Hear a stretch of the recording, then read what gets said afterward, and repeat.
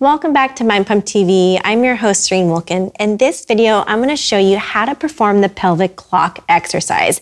It's a great way to add more awareness to your pelvis and identify where it is in space, as well as adding that deep core connection and knowing where your back is as well.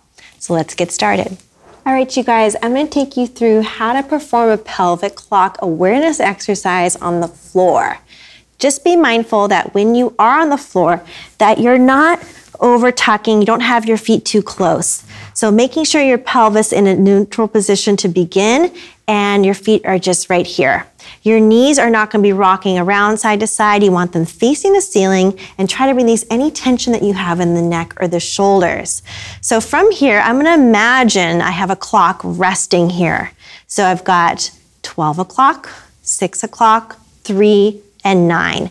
Talking about the pelvis tuck and releases, and then also it rotates, right, side to side. So we're going to explore all of that in a circular motion towards the end. But first, let's go ahead and practice from 12 to 6.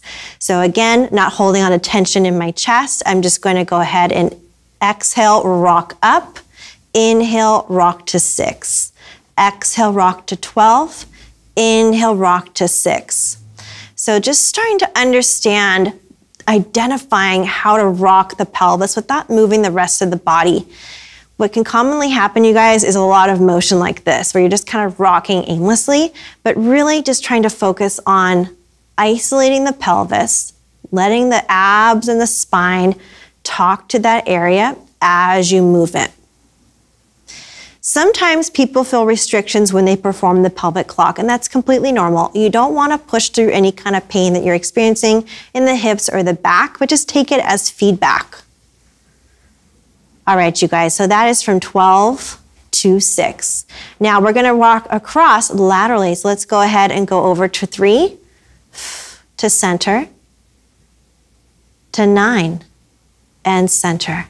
And notice this tiny bit of rotation that's going on. You're going to feel this right around your low back and also in the sides of your body. And you're not trying to go extreme. We're, again, not trying to go all the way over, trying to lift the bum up. I still want some contact here. So just slow and steady. We can also aim for diagonals. So we can go from 5 to 11, we can go from 1 to 7. Let's try that. Let's go from 5 to 11. So as I come across, you might experience some of the tightening that you can use as feedback going in a diagonal. Again, that's just feedback. Just telling you might want to do a little bit more hip mobility, low back, lumbar, etc. Let's go the opposite. And again, this is subtle, teeny tiny movement. And come on back to center. Now, once we've explored some of those angles, we can go in a complete circle starting from 12 clockwise. Here we go. Tucking to 12, around to 3, down to 6, around to 9, and all the way back to 12. Keep going in that circular motion. And notice if you're borrowing some of that movement from your shoulders or your neck. Try to release some of the tension there.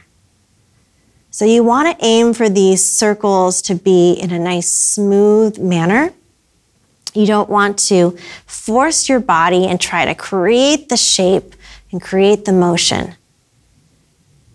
And these are just great to even start your mobility routine with. It's a great way to begin a supine series, maybe abdominal series, or any kind of mobility on your back. And just as a check-in point, our pelvis is literally like the center of our body. So if we don't have control of that, we don't have control and awareness of a lot of other things once we start applying exercise. And you can do anywhere from 10 to 15 reps of the tucking, both sides, both directions, and then continue with the clocks. And you can also go the other way as well. Thanks so much for watching this video, guys. Don't forget to like, comment, and subscribe below. And if you'd like more information on any of our free guides, go ahead and check out mindpumpfree.com. Thanks so much, and we'll see you soon.